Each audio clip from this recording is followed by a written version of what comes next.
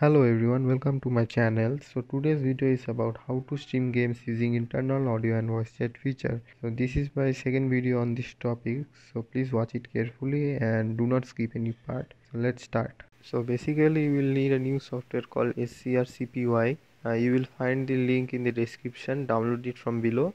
Now after downloading, extract it to any location. So I've extracted on G drive. This is your extracted folder called Scrcpy Win64. Open this folder and you will see this type of files inside it.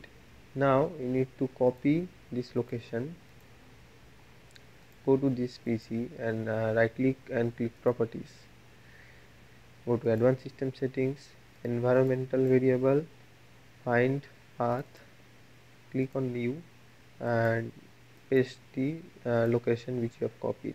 Now click OK, OK and OK. Now go to G drive, click on this one and search for CMD. Type here ADB. If you get to see this, that means your ADB is working fine and is ready for Scrcpy connection. Now we need to connect your mobile using USB connection, and always ensure to connect the mobile using USB 3.0. After connecting, you will see out here USB charging on this device. Now click on this one and select transfer file. Now your PC will recognize this. This is similar to transferring file from mobile to PC.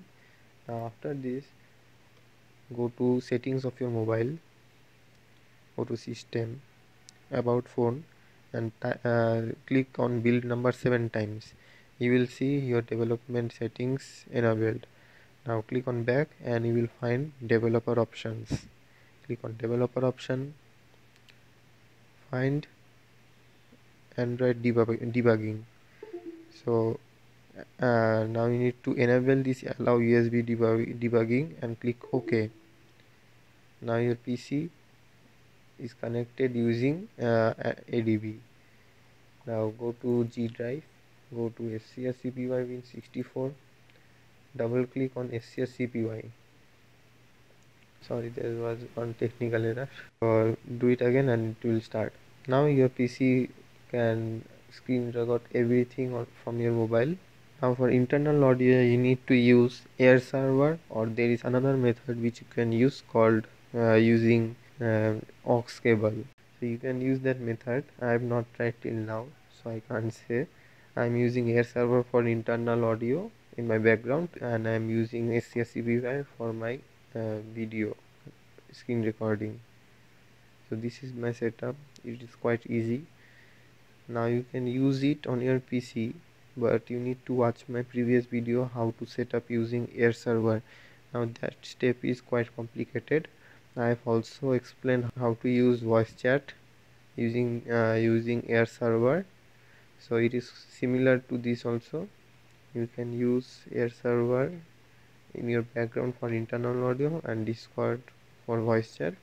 If you use mic in jack for connection, so you need to go to Realtek audio console and you need to select this.